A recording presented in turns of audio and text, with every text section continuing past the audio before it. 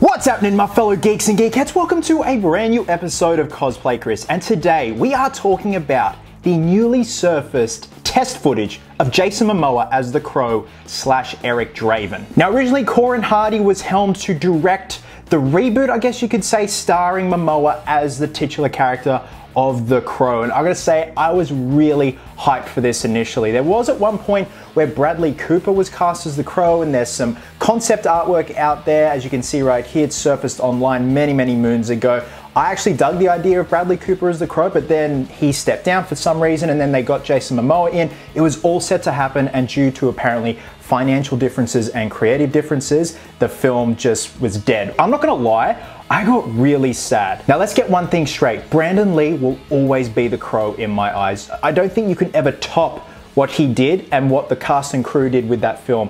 It's a perfect representation of the comic book in my opinion. Granted, some things were changed, but I would have loved to have seen Momoa's interpretation of the Crow. So this supposed test footage has leaked online, and I'm gonna be referencing an article from comicbook.com via my good friend Ryan Unicomb's Twitter, where he posted 3 videos of the test footage. Now, I did ask Ryan if it was okay to do a video on this, and obviously credit him and his Twitter, so thank you very much for allowing me to do this, my friend. Now, Ryan just also wanted to preface that it's unconfirmed whether it was directly related to the film or not.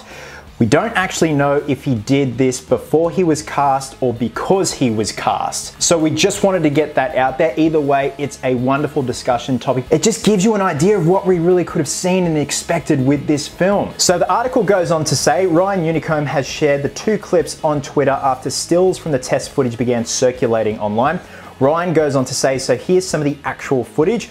Hope they get the chance to revisit this one day. There's always been some confusion around if it's from before he was cast or not. I've personally never been able to confirm, but perhaps director Corin Hardy can. I would love to see if Corin Hardy chimes in and says, yeah man, we did this on this date, or we did it like way before it was all confirmed and we were just playing around and having a bit of fun. The article goes on to say that Momoa and Hardy left the Crow reboot in 2018. The reasoning for the departure was reportedly due to financial and creative differences with production company Davis Films, which owned the film rights to the original comic books. However, this wasn't the only difficulty the production faced. The Crow was first adapted to film by Alex Proyas in 1994, starring Brandon Lee as Eric Draven, who tragically died on set after an accident involving a prop gun. Originally set to hit theaters sometime in 2019, the reboot had been in development since 2009, but it had been hit with numerous obstacles since the beginning, including Relativity Media filing for bankruptcy. I've waited 8 years to play this dream role, Momoa said in a statement when he left the film. I love you, Corin Hardy and Sony Pictures. Unfortunately, I may have to wait 8 more. Not our team, but I swear I will. James O'Barr, sorry to let you down. I won't on the next. This film needs to be set free. And to the fans, sorry, I can't play anything but what this film deserves, and it needs love. I'm ready when it's right. However, Hardy had teased Momoa's look following his departure from the project with a behind-the-scenes photo of the actor clad in the makeup worn by the undead rocker Eric Draven. I knew from the off that the idea of making a new version of The Crow was never going to be for everyone, because it was a beloved film, Hardy said at the time. But sometimes when you love something so much, you have to make hard decisions.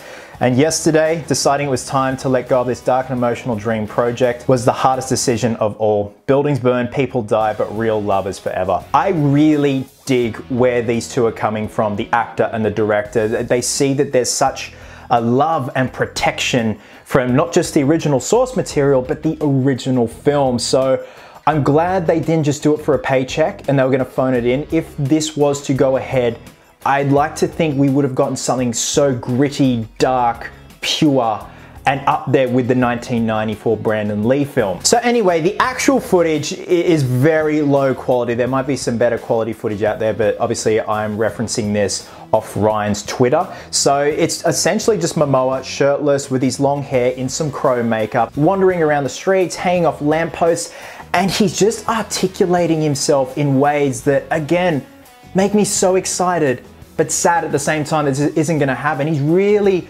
chiming into the character. It seems like he's having a lot of fun and just experimenting with his hand gestures, his facial movements, his body language. There's him walking down the street.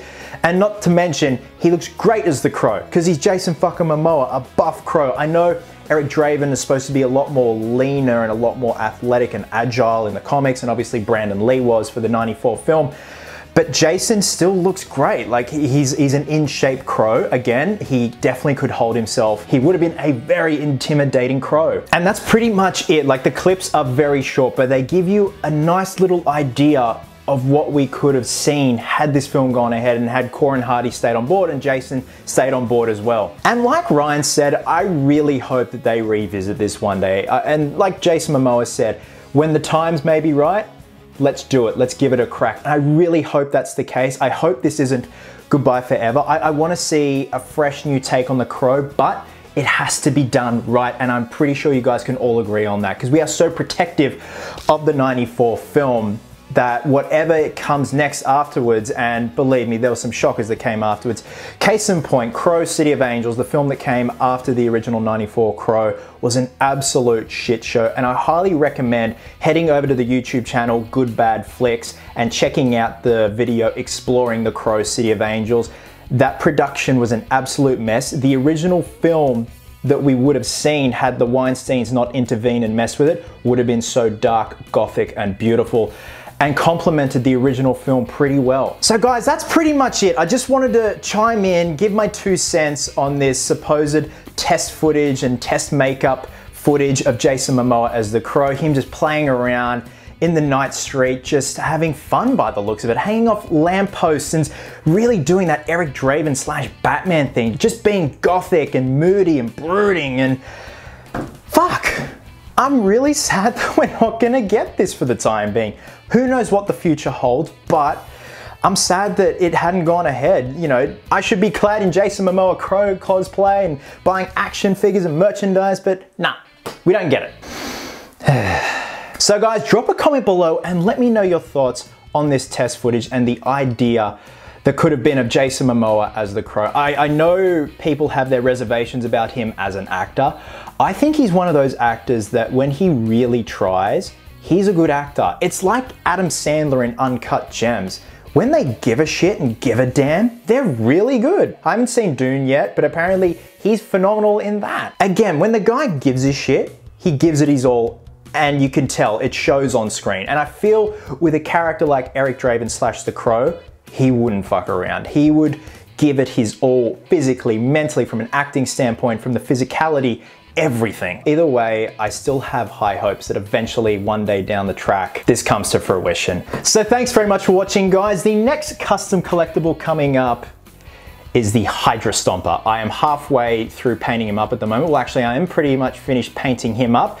And next, I'm gonna be moving on to the dioramas. So his jetpack is gonna be mounted on an aluminium pole. We're then gonna have his jet booster packs there with some pillow stuffing emulating smoke and LEDs in the smoke to make it look like it's glowing. So that's gonna be a lot of fun. So I'm hopefully gonna have that video up next week for you guys. But until then, wherever you are in the world, have yourselves an absolute cracker of a day. I hope you will. Hope you're happy. Be merry, be silly.